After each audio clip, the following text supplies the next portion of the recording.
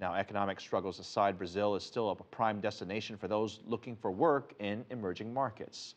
Paulo Cabral has more on the growing number of students and young professionals that are moving to Brazil.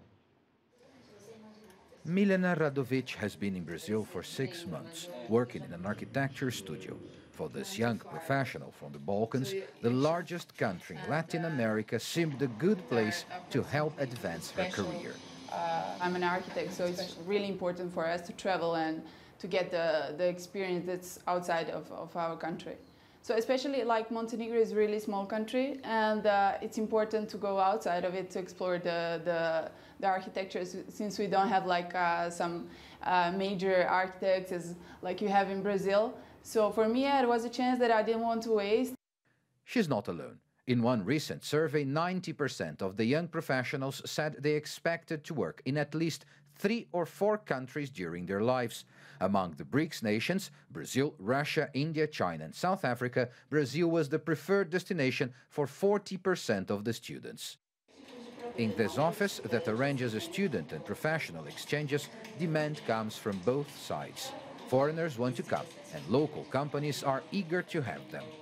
The companies are very open-minded. They are ready to receive new ideas, new best practice, and also to show and to exchange this culture. They will learn a lot, and they will also teach a lot. So it will be a very rich experience of cultural exchange.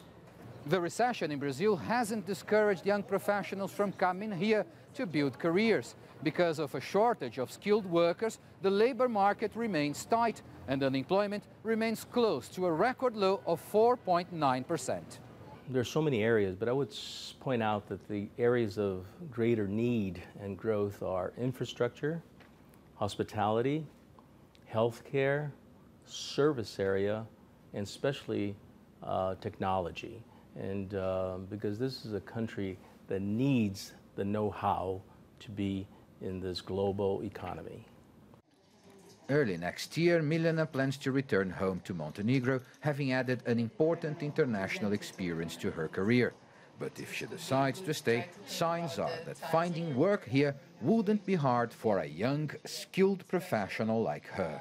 Paulo Cabral, CCTV, São Paulo.